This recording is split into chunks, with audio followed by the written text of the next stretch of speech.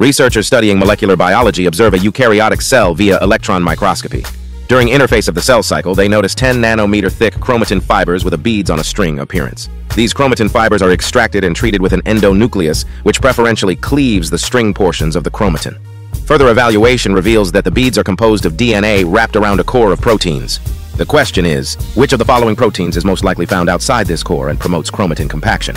Your options are Choice A, Histone H1, Choice B, Histone H3, Choice C, Histone H4, Choice D, small nuclear ribonucleoprotein, Choice E, type 2 topoisomerase, Choice F, ubiquitin.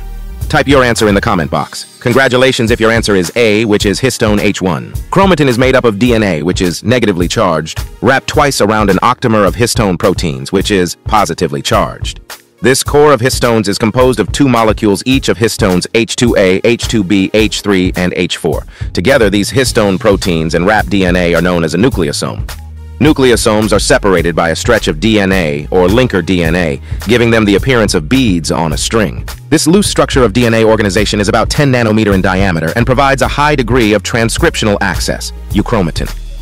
The degree to which nucleosomes can be compacted is dynamic and changes based on epigenetic modification, example histone acetylation, and binding of additional DNA structural proteins. One such protein is histone H1, which in contrast to the other histone proteins is located outside the nucleosome core.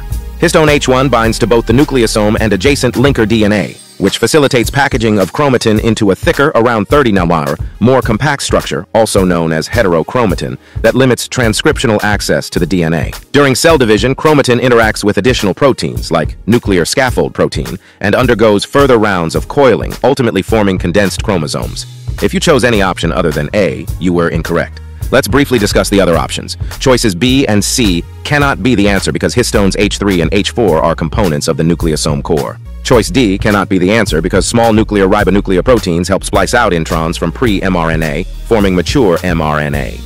Choice E cannot be the answer because during DNA replication, topoisomerase relieves the tension created during DNA strand unwinding by introducing negative supercoils into the DNA. It does not promote chromatin compaction. Choice F cannot be the answer because ubiquitin is a small protein present in the cytoplasm and nucleus of all eukaryotes. It is typically covalently attached to various intracellular proteins to signal for their degradation by the proteasome, which is known as ubiquitin proteasome pathway.